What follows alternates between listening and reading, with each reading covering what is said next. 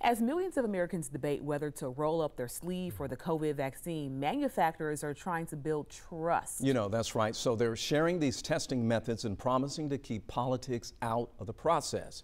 Tonight, Reveal investigator Rebecca Lindstrom exposes efforts by the government, the federal government, that could erode that faith in the system. If you want to get vaccinated, I certainly think you should have the right. But don't look for Karen Kane at the pharmacy when the COVID-19 vaccine becomes available. Kane is an anti-vaxxer.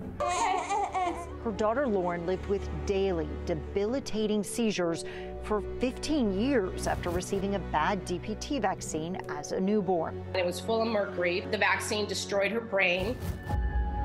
Kane will never get what she really wants, her daughter healthy and back in her arms. But through the Vaccine Injury Compensation Program, or VICP, she did get reimbursed for medical bills and money to stay home and care for her daughter. The process took years. I was treated horribly in vaccine court. Horribly. But at least Kane got to go to court, and if denied, she could appeal. Anyone injured by the COVID vaccine won't have those opportunities. That's because the Department of Health and Human Services has decided to use a different program. I'm extremely concerned about the countermeasures program. The Countermeasures Injury Compensation Program was created to cover damage caused by treatments for pandemics and security threats, such as H1N1 and Ebola. In the past decade, 446 people filed claims with the U.S. Department of Health and Human Services. 29 received compensation. It is an administrative program controlled strictly by the Secretary. Attorney Mike Momo spent 30 years working on vaccine cases for the Department of Justice. He believes the federal government wants to keep COVID-19 injuries out of the VICP, which has a higher record of compensation. 2 years ago, the Reveal exposed the most common injury in the program had quickly become SIRVA, a shoulder injury from a vaccine given too high or too deep. For Susan, it was a tetanus shot. This is all my doctor's visits. Okay. Most of them. For Debbie, it was the flu shot. Both needed surgery to repair tears in their rotator cuff. I mean, I went through a lot emotionally and physically, and it was very difficult. But HHS is now trying to remove SIRVA as an injury directly connected to a vaccine.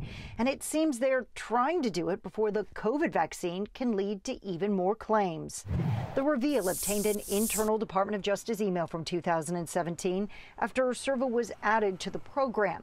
Buried in the redacted pages is a reference to the attorney's extraordinary average caseload, even at that time. To just start fresh and eliminate things that they feel are just too much work is an insult to all those people. The proposal also seeks to give HHS control over which new vaccines, like COVID, will make it into the program. I think Congress tried to get away from that by passing the Vaccine Act in the first place.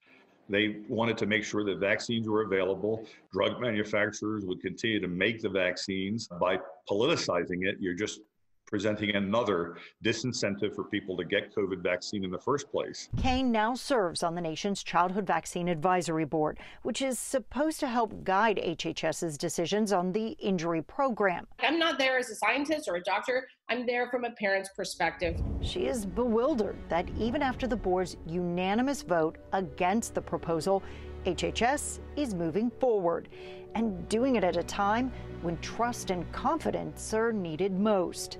I feel, what is the word? I'm extremely disappointed and surprised. HHS declined my request for an interview, but in a written statement said it has serious concerns that SIRVA claims are contrary to law. And even without the changes, it would take months for the COVID vaccine to be added into the VICP. The deadline for public comment is January 12th, just days away from the next presidential inauguration.